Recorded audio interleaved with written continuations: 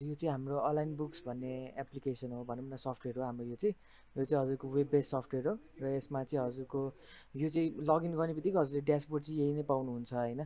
ड्यासबोर्डमा हजुरको बिजनेस कसरी रन भइरहेछ, जस्तै कि हाम्रो सेल्स कति भइरहेछ, हाम्रो पर्चेस कति भइरह्यो होला होइन, हामीले कति लिन बाँकी छ कस्टमरहरूबाट, कति दिन बाँकी छ, क्यासब्याकमा के कसो छ हामीसँग, सबै हजुरको ओभरभ्यूमा बिजनेस कसरी चलिरहेछ यो देखाइदिने हो यसले चाहिँ है। जस्तै कि हजुरको इन्भेन्टरीको पार्ट हुन्छ सुरुमा होइन, आइटमहरूको जे लिस्ट हुन्छ हजुरकोमा, जे लिस्टहरू हुन्छ त्यो सबैको लिस्टहरू यता बन्ने हो होइन।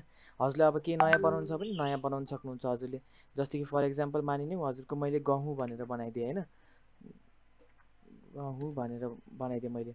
अब यो कस्तो खालको गहुँ हो त्यो सबै तपाईँले डिफाइन गरेर राख्न सक्नुहुन्छ हजुरले। जस्तै केजीमा बेच्नुहुन्छ कि बोरामा बेच्नुहुन्छ कि जेमा बेच्नुहुन्छ त्यो मजाले तपाईँले राख्न सक्नुहुन्छ है। यसकै अब केजीको अनुसारले एउटा फिक्स रेट पनि राख्न सक्नुहुन्छ हजुरले। 150 राखिदिएँ मैले होइन, मलाई पर्ने फर इक्जाम्पल 100 रुपियाँ राखिदिएँ। अब यसरी नै मैले आइटमहरूको धेरै कुरा राखेर मैले सेभ गर्न सक्छु है। अब जस्तै कि हजुरले यता खोज्नुभयो भने गहुँ भनेर तपाईँको गहुँ भनेर यहाँ अहिले एड भइसक्यो हो। अब हजुरले पनि यो पक्कै पनि पर्चेसै गर्नुहुन्छ बाहिरबाट होइन, अथवा हजुरको भेन्डरहरूबाट।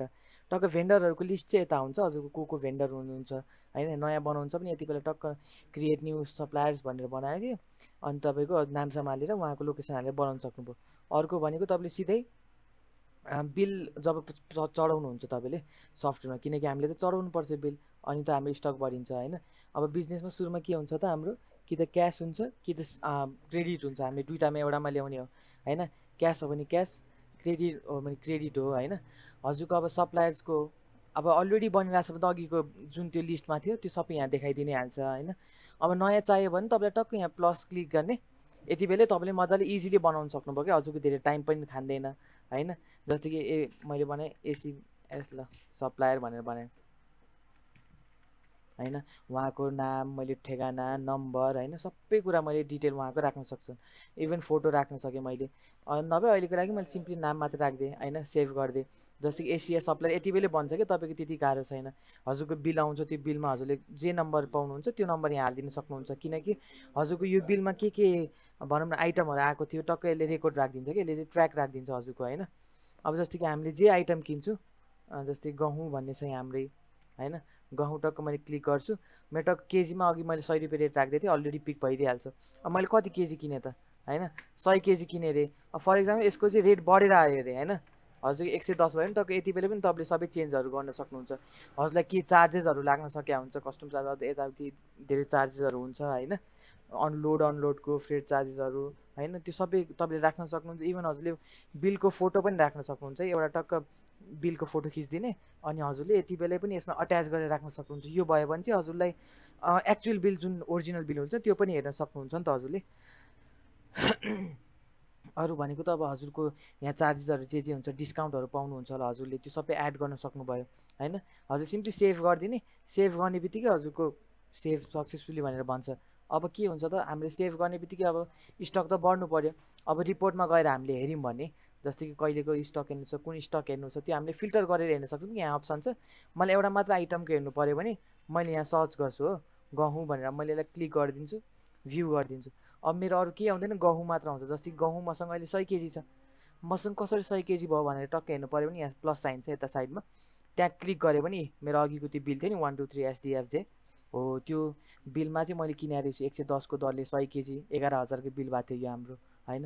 त्यसरी तपाईँको यो स्टक पनि देखाइन्छ। अब तपाईँले पनि बेच्नुहुन्छ पक्कै पनि, यो बेच्दाखेरि सेल्स इन्भोइस अथवा दुइटैको एउटै छ, सप्लायर्सको लिस्ट हेर्दाखेरि यता छ होइन, हजुरको कस्टमरको हेर्दाखेरि यता छ लिस्ट। अब यता तपाईँको सबै कस्टमरहरू जो हुन्छ, जसको चाहिँ खाता म्यानेज गर्नुहुन्छ हजुरले, त्यो यहाँ हुन्छ होइन। अब हजुरलाई बिलिङ गर्नु पऱ्यो अरे, सेल्स गर्नु पऱ्यो अरे, टक्क यहाँबाट बिल काटिदिन्छौँ हामी। अब होलसेल छ भने तपाईँले क्रेडिट क्यास दुइटै पनि गर्न सक्नुहुन्छ होइन, रिटेल पनि गर्न सक्नुहुन्छ, होलसेल पनि गर्न सक्नुहुन्छ हजुरले।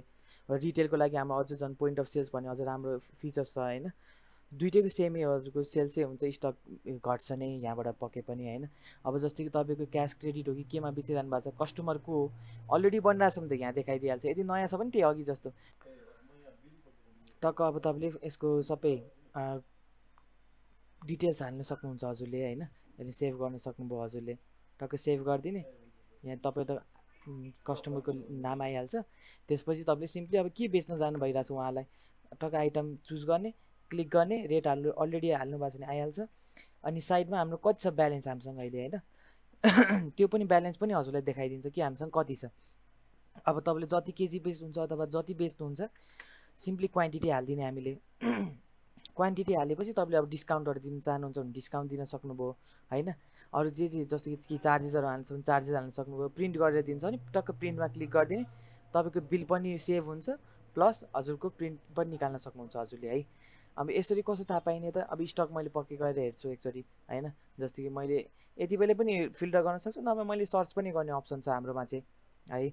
जस्तै कि गहुँ भनेर मैले बनाएको थिएँ, गहुँ हाम्रो 90 केजी छ अहिले, 10 केजी अघि बेचेँ। यहाँ साइडमा ड्युरिङ पनि देखाइन्छ, ड्युरिङ भनेको यसको ट्रान्ज्याक्सन भनेको हो हैन। हजुरको 100 केजी पर्चेस गरेको थियौँ हामीले, 10 केजी बेच्यौँ, जसले गर्दा हामीसँग अहिले 90 केजी छ। यसरी चाहिँ तपाईँको टोटली स्टक इन्भेन्टरी सबै म्यानेज गरिदिन्छ सफ्टवेयरले। हजुरको लेजरहरूको पनि प्रपर म्यानेज गरिदिन्छ। जस्तै कि हामीले सप्लायरलाई कति दिनु छ, जस्तै कि अघि मैले एएससी भनेर बनाएको थिएँ हो, एएससी सप्लायर एसिएस चाहिँ थियो होला सायद, एसिएस सप्लायर्समा टक्कै 11,000 अघिको बिल थियो नि त, मैले क्रेडिटमा बनाएको थिएँ। अब मलाई हेर्नु पऱ्यो अरे कसरी भयो यो भन्दाखेरि यो 2080 साल 6 महिना 18 गते मैले यो बिल बनाएको थिएँ, क्रेडिटमा बनाएको रहेछु। अब यसलाई पनि टक्क क्लिक गर्नु पऱ्यो नि, यहाँ मेरो क्रेडिट छ भनेर देखाइरहेछ हैन। तपाईँले जो स्टकको अथवा कस्टमरको लेजर हेरिरहेको बेला तपाईँले सप्लायर कस्टमर दुइटैको लेजर हेरिरहेको बेला बिलमा पुग्न सक्नुहुन्छ हैन। कुन चाहिँ बिलमा त्यो मैले बिल बनाएको थिएँ, जस्तै कि मेरो सिधादु भन्ने टक्क भयो नि, टक्क यसलाई क्लिक गर्छु। अब मैले यहाँ हेर्न सक्छु मैले मेरो यो बिलमा मैले यति गते मैले उसलाई बेचेको रहेछु भने टोटल लेजर देखाइन्छ। प्लस हजुरलाई रिपोर्ट पनि आउँछ, यसको धेरै रिपोर्टहरू छ। हाम्रो बिजनेसमा भनेको हामीले बिजनेसम्यानहरूले हेर्ने भनेको आइटमको प्रफिट हो, हामीले कति प्रफिट भइरहेछ अहिले हैन, हाम्रो बिजनेस कसरी चलिरहेछ त्यो हेर्ने हो। अब यसमा चाहिँ तपाईँलाई पुरा कम्पेरिजन गरेर देखाइदिन्छ। जस्तै कि गहुँ छ नि, अघिको गहुँ मैले 10 केजी बेचेको छु अहिलेसम्म हैन, 150 को दरले खरिद गरेको छु मैले, 110 को दरले 1100 भयो, तर बेचेको छु मैले 1500 मा हैन। जसले गर्दा मलाई 400 को प्रफिट भएको छ। 27.67% चाहिँ मलाई पर्सेन्टेजमा प्रफिट भएको छ। यो चाहिँ हजुरले कम्पेरिजन गरेरै देखाइदिन्छ है। अब दिनभरि कति सेल्स भयो तपाईँको अथवा वर्षभरि कति सेल्स भयो टोटली तपाईँले यहाँ फिल्टर गरेर हेर्न सक्नुहुन्छ हैन। कस्टमर पनि टक्क कस्टमरको नाम पनि देखाइन्छ हजुरलाई, डेट देखाइदिने भयो, के आइटम बेचेको उसलाई हैन, आज दिनभरिको अर्निङ कति भयो टोटली देखाइदिन्छ हजुरलाई। अरू भनेको तपाईँको क्यास ब्याङ्क हैन, हजुरको डे बुक सबै सफ्टवेयरले तपाईँले सेल्स पर्चेस फाइनेन्स म्यानेज गर्नुभयो भने सफ्टवेयरले आफै अपडेट गराइदिन्छ है।